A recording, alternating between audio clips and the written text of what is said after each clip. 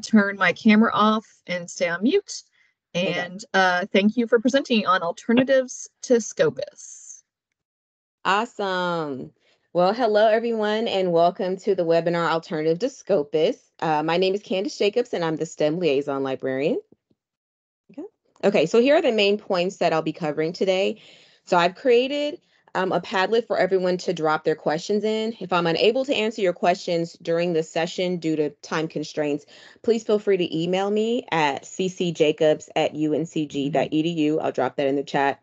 Or to set up a consultation with me through the appointment link listed in any of my liaison area research guides. So here's just an example I have here, a screenshot of what that page would look like. And I'll also be filling in the Padlet with responses to the questions that I've not been able to answer during the session. So don't worry, if you have a question, it will be answered one way or another. Okay, here we go. What is it doing? Oop. There we go. Okay, so the why. So as I'm sure many of you know, the Jackson Library will be eliminating Scopus as of June 30th of this year due to budget cuts. So when that was announced, it made me realize how many different disciplines utilized Scopus frequently. So I wanted to conduct this webinar to offer some alternatives to the common functions utilized in Scopus. So please take a few minutes to utilize the QR code to take a quick survey on how you do utilize Scopus currently.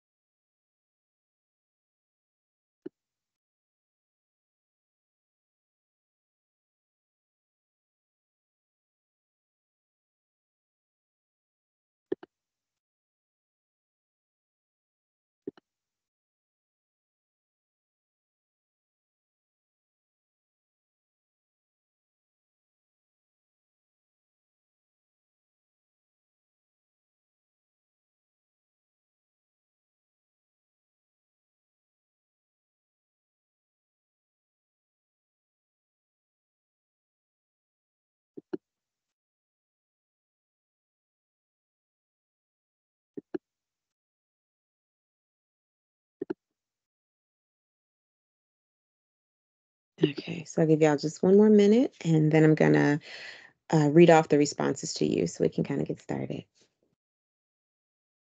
And if anyone didn't have, I just thought about this, I'm sorry. If anyone didn't have enough time to actually scan the QR code for the Padlet for their questions, please let me know and I'll go back to that slide.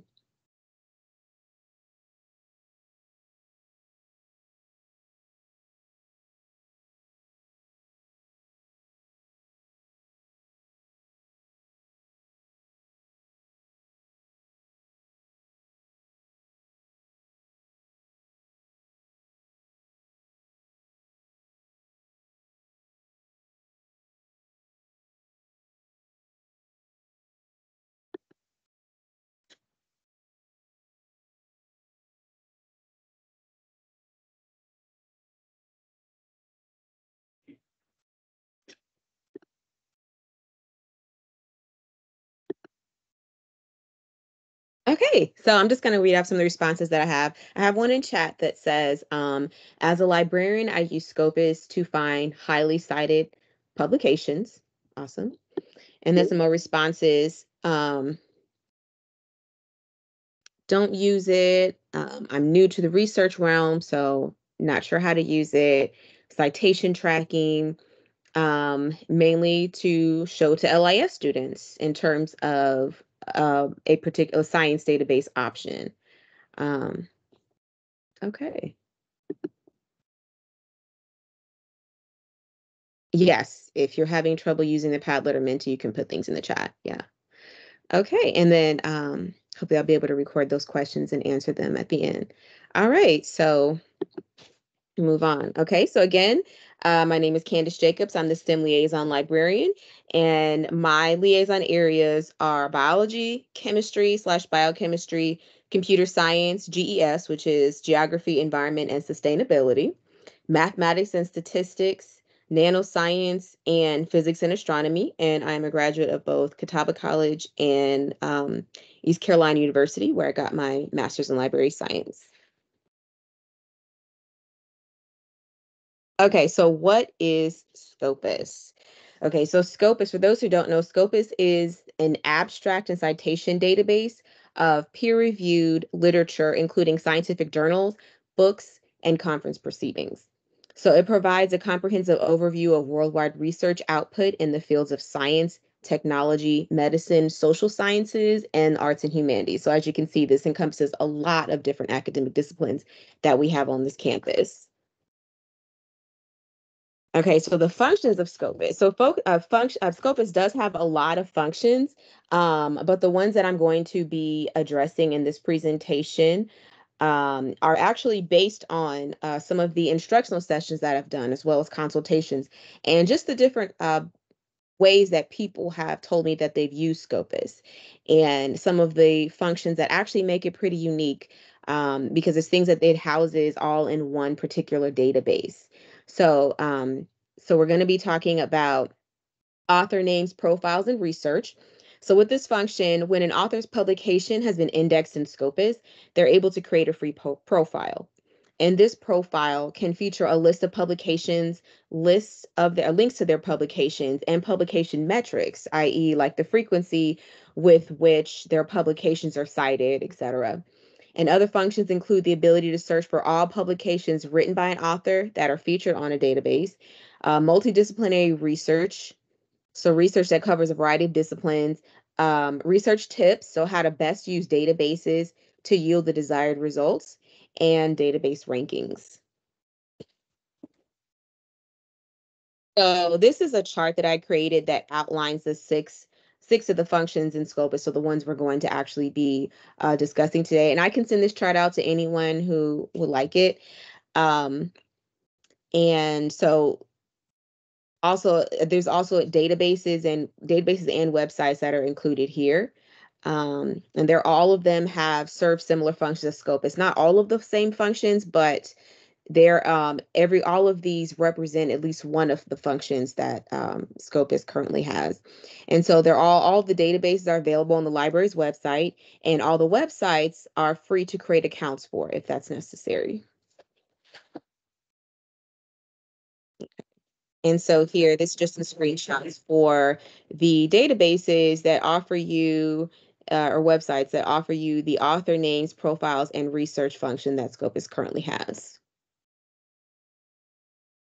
Okay, so here's a chart that outlines the 6 functions of Scopus that will be examined, as well as, I'm sorry, um, these are 3 resources rather that offer the author names, profiles, and research functions of Scopus, and they include Google Scholar, ResearchGate, and Lens.org. So this chart illustrates the features of this function that each resource has. For example, all 3 of them provide author profiles. 2 of them provide author biographies, while only one rather provides affiliations and research interests. But all 3 provide a publication list and metrics, 2 provide social media information, and 1 provides a link to all featured publications. Give you a second to look at that.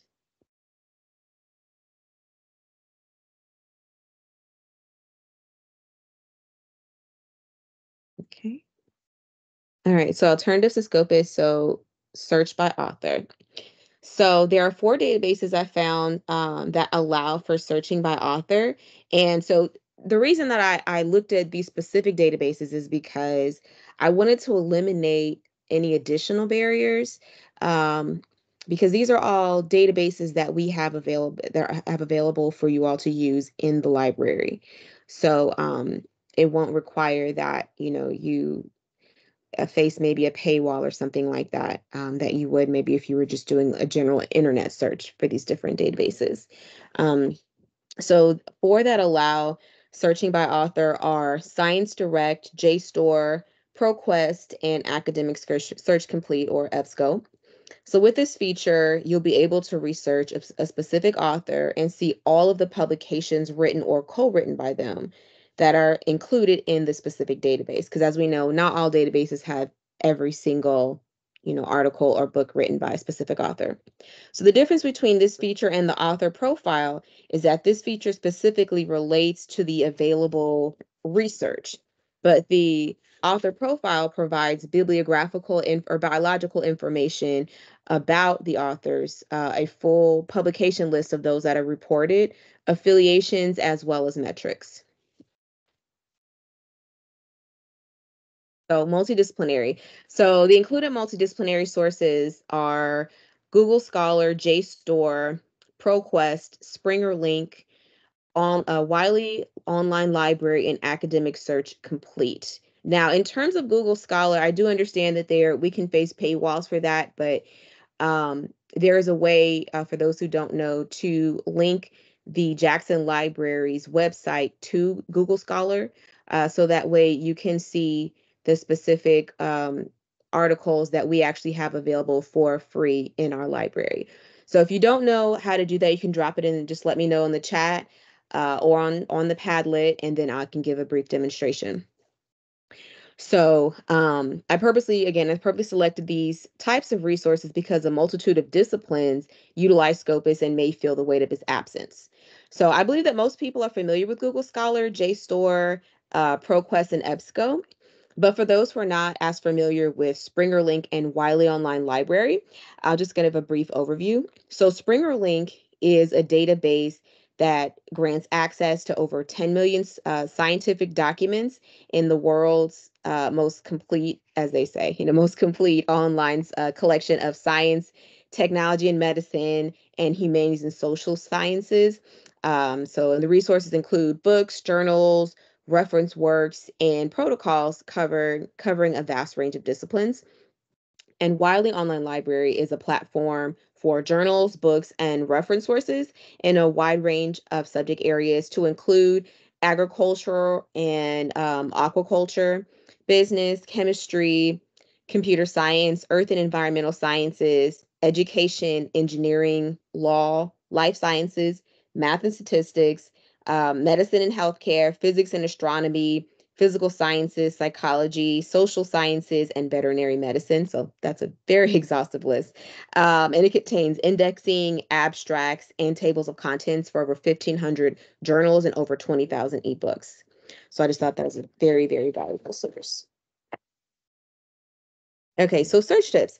So I wanted to include this function in here because based on my interactions with students, search tips is a very important feature of the database. That's actually one of the biggest questions that we get asked, especially when we have instructional sessions or even research consultations. And I'm sure that, we've all conducted research and found ourselves having to utilize multiple amalgamations of search terms because we just weren't sure what the best how to best use the database and retrieve our desired results. So Science Direct, JSTOR, ProQuest, and Wiley Online Library all provide this valuable guidance. I've used these programs and they really are really helpful. So they have things on there, that we would recognize like Boolean operators, um, tips in terms of like putting quotation marks around certain phrases to make sure all words are included. And just things like that. And also, even whether or not these websites will produce results for words that are singular versus plural. And if you need to use like an asterisk or something after a certain part of the word so that it gives you both options, just as an example.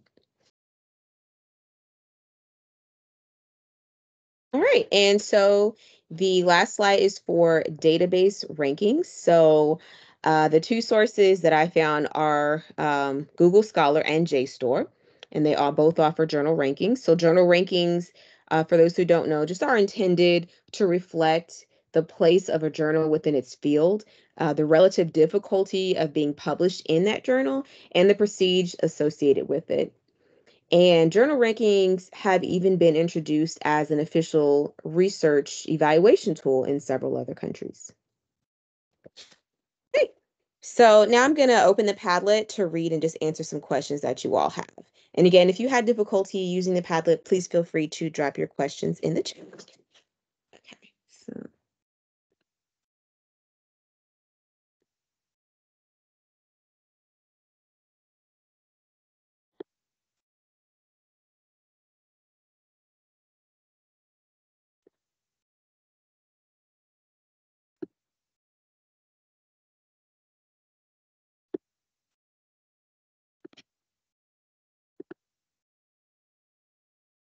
okay.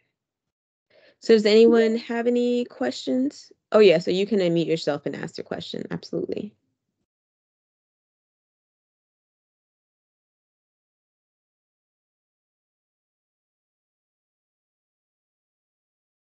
As always, when we're doing something like this, slides, are they going to be shared?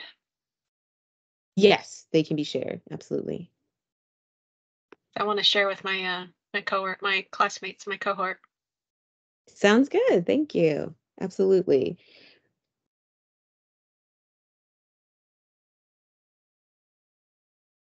Does anyone else have a question?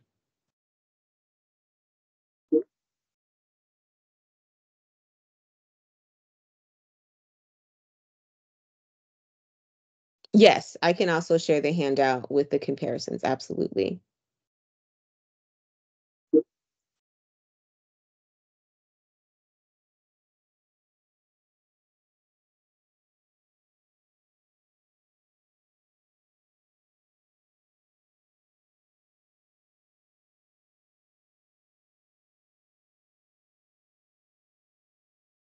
Okay, so it looks like there aren't any more questions. So thank you guys so much for your time. And again, you can feel free to reach out to me. I put my email address in the chat. I'll do that again. ccjacobs@uncg.edu. So you can set up a consultation with me or just email me any questions that you have. I actually did get asked a question via email from someone who wasn't able to attend the presentation. Um, Let me see if I can find that. There you go. He said, I cannot attend the webinar. Scopus links to the catalog to allow us to find papers. What other science databases have this link? Google Scholar, which is otherwise pretty good, does not. I think he was just kind of wondering if any other databases actually allowed you to, well, I think because we're getting rid of Scopus, uh, it's probably best to just search in one of those databases or to do a general search on our library's homepage, like in the search box for the specific article that you need to see which database actually has it. Um, Sam, do you have another response to that? Because it seems like this person's making a comparison between Scopus and Google Scholar and how they're kind of like more open resources. Can you repeat the question? Yes, he said Scopus links to our catalog to allow us to find papers. What other science databases have this link? Google Scholar, which is otherwise pretty good, does not. It actually does, though, I think from what I was saying earlier about how you can actually you can link your Google Scholar account to our library's website. And so it'll tell you which ones, if you're looking up a journal article, which ones we actually have in our library. Yeah, so Leah Yeah. said that too. Yeah, you can set it Hmm. up. Also, I'm not a catalog expert, but every database includes links to full text. Yes. So whatever one you pick. Yeah, so Jenny said almost all of our databases. So like, for example, PubMed is a free indexing software, but it is, as you go through the library website, it links to full text through our catalog. Yeah, I don't even know the minor exceptions. So yes, whatever database you choose to search has that feature, as long as you go through the library website or a research guide or a course guide. Yes, absolutely. And the reason I even mentioned Google Scholar is because honestly, I know a lot of people use it. So that's our kind of indoctrination now is the Google thing. So I know the Google Scholar is highly utilized. So I wanted to mention that, how you can link it to the library's website. So if anyone doesn't know how to do that and wants me to give a brief demonstration, I can do that. Just drop that in the chat.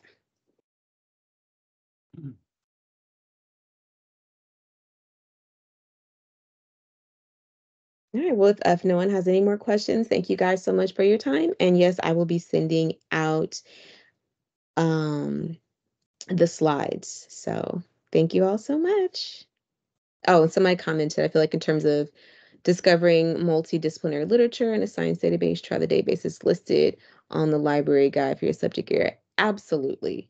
Absolutely. I definitely highly recommend using those.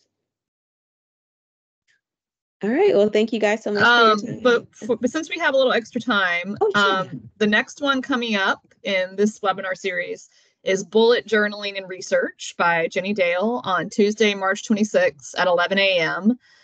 So sign up for that if you get a chance. Every recording, and so if you've had to miss one in the past, and signups are on this page. You will get a link to this recording as well as a form to let us know how this went in an email. So be sure to check that out. And like Candace said, thanks for coming. Are there any other final questions? I feel like we paused a lot, but just making sure. Okay. Well, thank you, Candace, and thank you everyone for coming, and have a great week, everyone. Yes, thank you. Thank you. Bye. All right.